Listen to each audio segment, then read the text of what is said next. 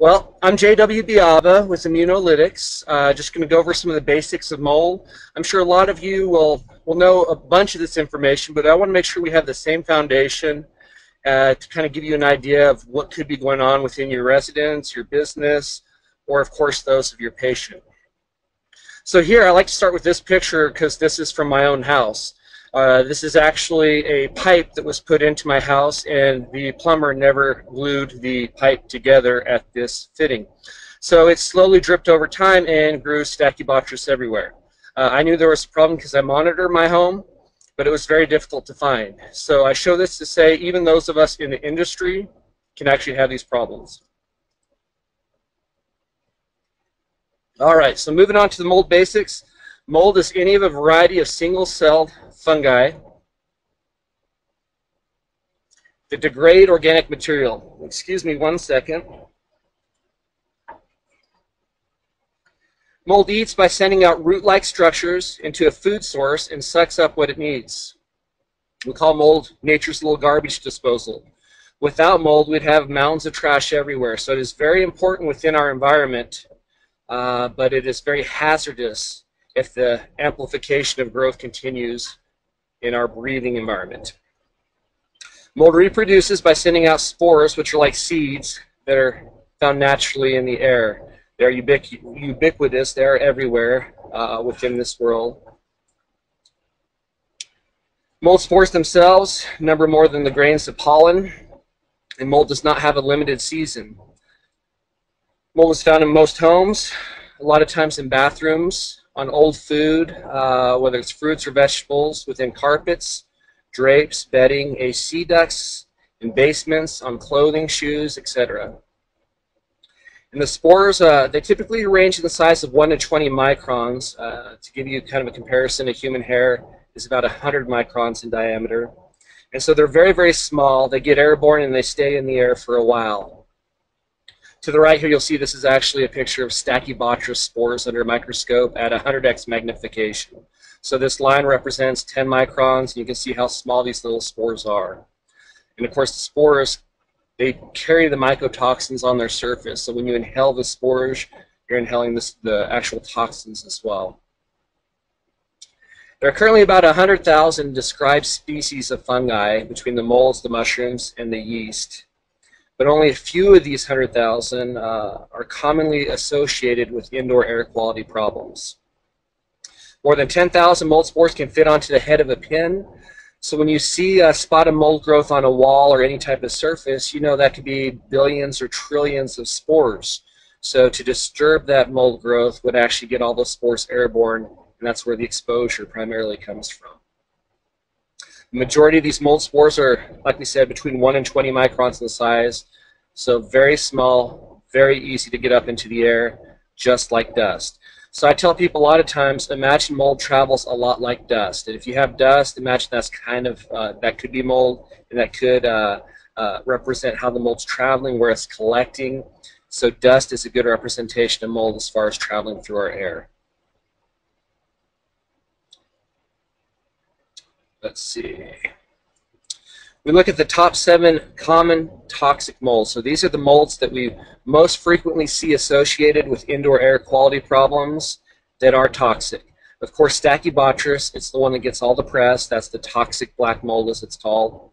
Aspergillus, which is very common. Penicillium, also very common.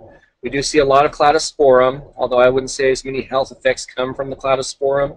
It is very common. Then Alternaria, Bipolaris, and then yeast. Most yeast is grouped into Candida. When we report it, there is Rhodotorula separate, but the yeast is very often a very large problem. So mold itself really only needs 4 things to grow. It needs air, a food source, a surface on which to live and grow, and then moisture. So if it has these 4 things, it's going to start to grow. The only thing that we can really control is moisture. So if you hear me say one thing today, and I should probably say it a few times, there's no moisture, there's no mold. That's the key. It's the one thing you can control to prevent mold growth. So no moisture, no mold. As far as the life cycle of mold itself, it develops from these microscopic seed-like structures, which we call spores. And the spores, as we said, they're ubiquitous. They're everywhere in the environment, throughout the world. These spores will settle on a food source, which is any organic material. It specifically likes building materials, especially like the drywall backing, because that cardboard it's like candy for mold. It's ground up food, and of course the wood framing. That's wonderful organic material for mold to eat. These spores, when water comes in contact with them, whether it's standing water or high humidity, they swell to 2 to 3 times their normal size. And then the growth then includes these thread-like structures, which we call hyphae. They become a mycelium mass. The mycelium mass is really where you start to see the mold growth visually.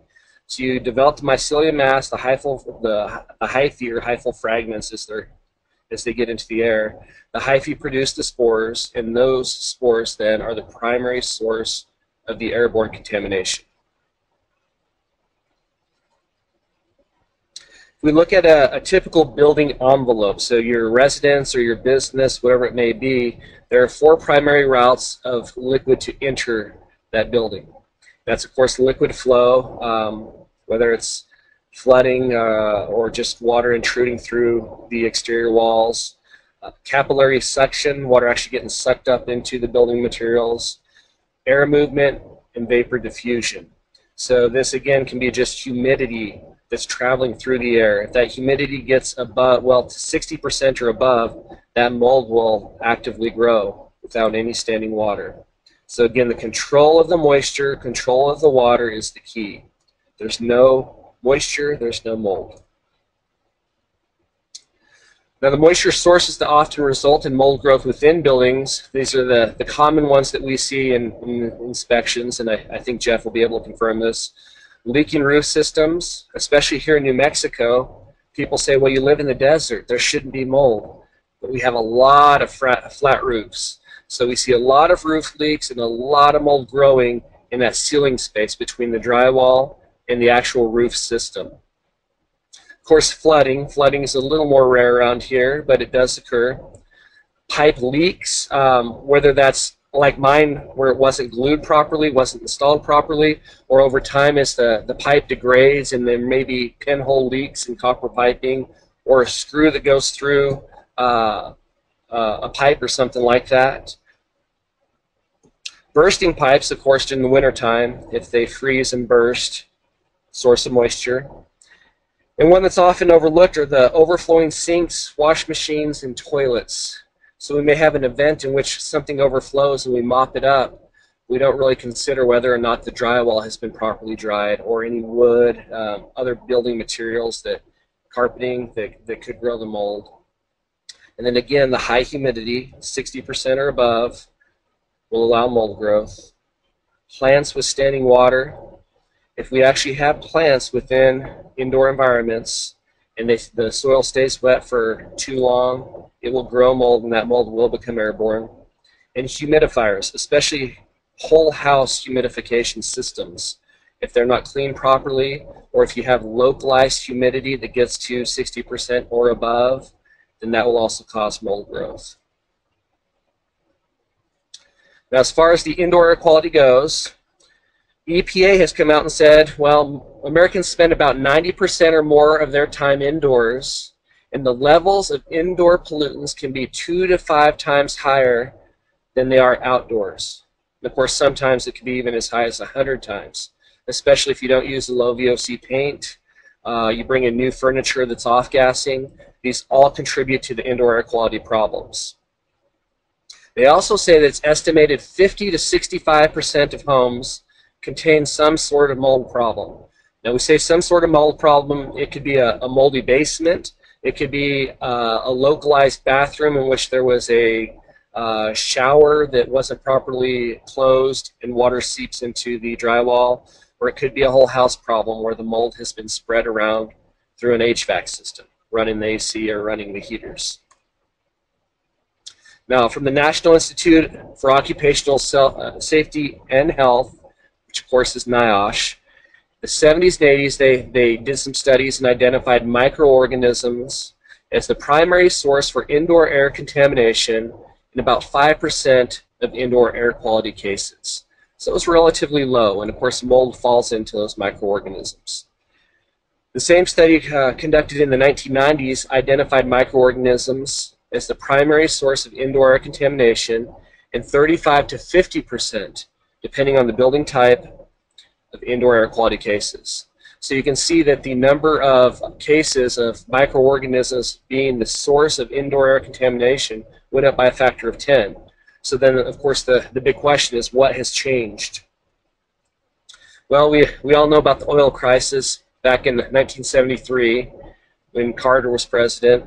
The Department of Energy was created with the purpose of consolidating energy policies. Based on the DOE policies, buildings were sealed up to conserve energy. This resulted in the trapping of contaminants due to reduced air exchanges. So to save on heating and save on cooling, the buildings were sealed up. When the buildings were sealed up, the air wasn't blowing through and it wasn't diluting down the contaminants. So we had higher contamination levels within our indoor environments. So these buildings were effectively turned into incubators when we're talking about the microorganisms. Because you have within a building the organic material, you have the mold spores. If you have the water, well then the sealing of the building produces a perfect incubation environment for mold to grow. So now we have something that we call sick building syndrome, or SBS.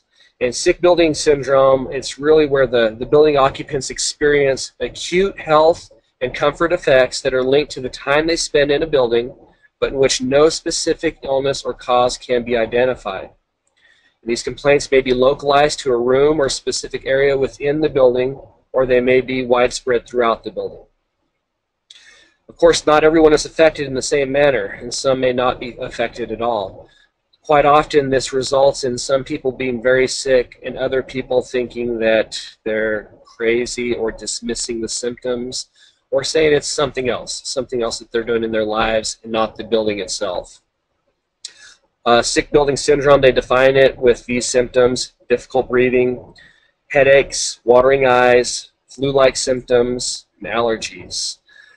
So the sick building syndrome we do see, and often it will manifest itself or show itself in people who say that they are either sick when they go home or sick when they go to work. So someone may say, well, throughout the weekend I'm perfectly fine. I return to my job Monday morning and within 2 hours I have a headache or have difficulty breathing. So there's these signs that the building itself is in fact sick. So additional health concerns with mold besides the sick building syndrome, of course, as was mentioned before, mold does give off organic compounds called mycotoxins. These compounds can cause neurological problems and are known carcinogens. So even if you aren't in the group of people who are affected by mold, whether it's the sick building syndrome or some type of cognitive impairment or an allergy, well, the carcinogenistic nature of the mold itself is a problem for pretty much everyone, especially those with depressed immune systems. And mold may be infectious in individuals with compromised immune systems. This is, I would say, well, it is important to know. So there are cases of aspergillosis or aspergillus infections in people, which falls outside of the previous health symptoms listed. Now, mycotoxins themselves, they poison tissues, they poison tissue, they do cause cancer, they can produce birth defects, and they reduce the immune system performance. Mycotoxins are some of the most carcinogenic naturally occurring compounds known. They have been compared to even the PCBs, which were banned back in the 60s and 70s. And the fungi themselves produce hundreds of mycotoxins, including trichothecenes and ochratoxins. So these are classifications of the mycotoxins which are very damaging to human health. When we talk about sources of mold, the biggest one, the one we're most concerned with because it causes the largest number of exposures, is contaminated building materials. And contaminated building materials will include your drywall, any wood framing, and then organic materials such as carpeting and drapes, could be even bedding. In addition to these contaminated building materials, as we said before, plants with standing water can contribute mold. Decaying food, if you leave fruit out on the counter too long, then the mold starts to grow. Pets can have mold in their coats, so they can go outside, get the mold spores from the outside, and it will actually grow in their coats. You go to pet the pets, and those mold spores are suspended, and you will actually inhale those. And one that's often overlooked are animal mounts. So those who hunt may have a big deer head, elk head, or whatever it may be on their wall, and the mount itself can contain large amounts of mold. We talk about historical mold events. This is just kind of a side note, kind of point of interest. The Salem witch trials, many people believe that those who were accused of being witches were actually just heavily exposed to toxins which caused the neurologic problems that made them behave the way they did. First, the Great Irish Potato Famine, in which the potato crops were wiped out by fungus. And then the one that's most interesting or most surprising is the curse of King Tut's tomb, in which the curse was written above the tomb that whoever would enter the tomb would die. Many of the scientists who went in there to inspect the tomb actually did end up dying from aspergillosis.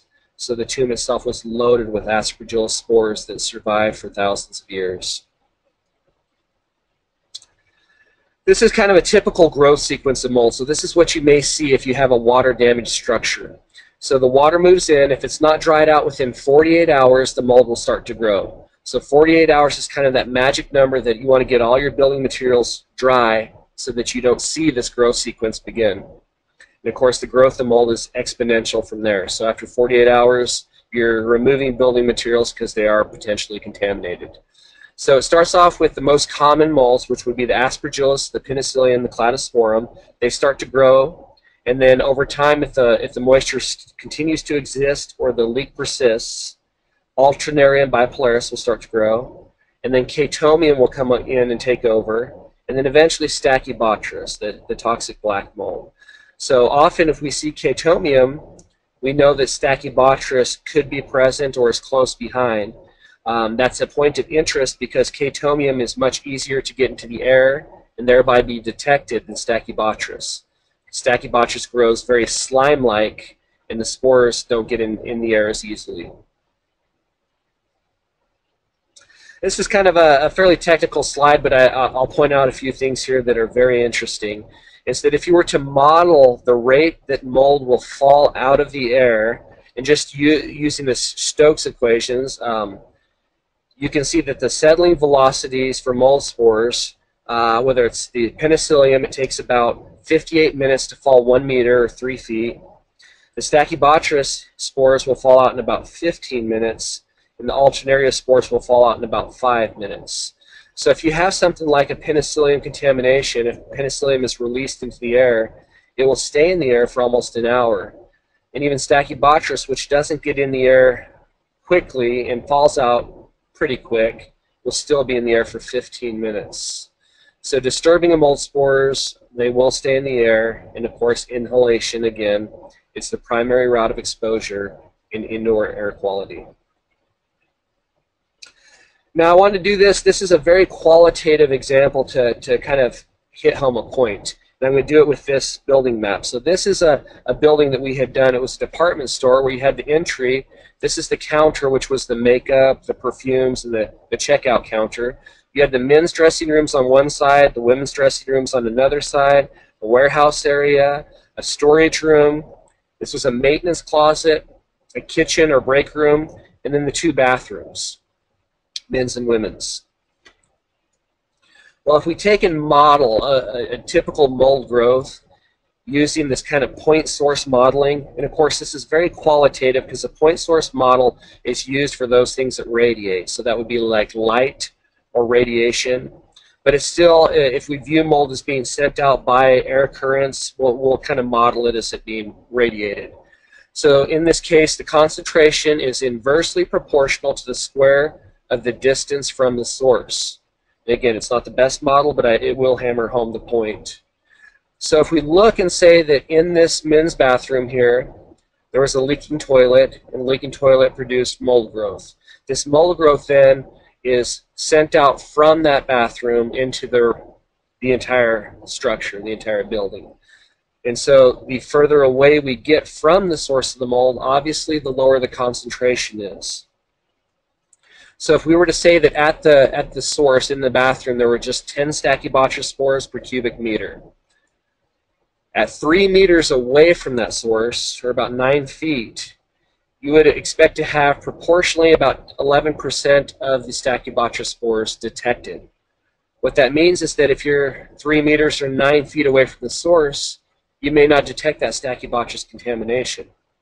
So many of the remediators we work with, they will actually use a rule of thumb saying that you need to be within about 9 feet of the mold source to be sure that you can detect it. Of course, if it's a large problem with a lot of spores, you're going to detect it many places within the building. But this just gives you an idea that if you were to have one area, one room of mold growth, you need to be pretty close to that room to assure that you can detect the mold spores. So what's that mean as far as taking the samples? So this is kind of what we call the patient sampling strategy. This is pretty obvious, but you want to sample in the areas in which you know or suspect that there has been moisture intrusion, whether that's from your roof leaks, your flooding, your pipe leaks, your overflowing toilets, whatever it may be. Sample in those areas. And then you want to sample in the areas in which you spend the most time, because the most time that you spend, the more likely you are to be exposed. That would be your bedroom, your living room, your kitchen, and then any occupied guest bedroom. So if you have children, you're going to want to sample their rooms as well. And then take as many samples as budget allows. It's always a balance between cost and information. So we realize that. We try and guide people on what areas we suggest that they sample to reduce the cost. But obviously, the more samples you have, the better the data, the better the information. As far as the process of testing for mold, you contact us, whether you jump on our website or you call our laboratory. You order the testing materials, so the number of plates appropriate for the number of rooms or areas that you want to test. We ship those materials to you. You perform the 1-hour sample collection. It's just exposing this petri dish containing the sabrodextrose agar for 1 hour. You then mail the samples back to our laboratory, and then once we receive them, within about 5 to 7 days of receipt here at the laboratory, we will email you a report that details all the findings. This includes the various species, a count of the species, a total count, and a relative health scale to assess whether or not the mold levels could be adversely affecting your health. Once you receive that report, then we have the option of a free consultation in which we discuss with you the results, what we see, and any potential recommendations. The idea being, we're not just going to tell you, hey, you have a mold problem, good luck. It's, hey, you have a mold problem, we've experienced it, and this is how it is often remediated. Whether that's just changing out a filter on your AC or heating unit, running HEPA filtration to remove the contaminants, or actually having a remediation firm come in there and cut out the building materials that are contaminated. Often we use the natural botanicals, the biobalance fogging. We recommend that for the reduction in the spore counts within the air. So we give you that consultation to try and help you out determining what to do next. All right, so with all that being said, I do consider this a basic overview of the mold. There are always different situations within houses, within residences, buildings, whatever it may be. So hopefully you can take this information as a basis and then apply that to your situation. So this joke here, it's one of my favorite current jokes, is meant to hammer that home. There are only 2 types of people in the world. Only 2. Those who can extrapolate from incomplete information. And thank you, that's the end of my presentation.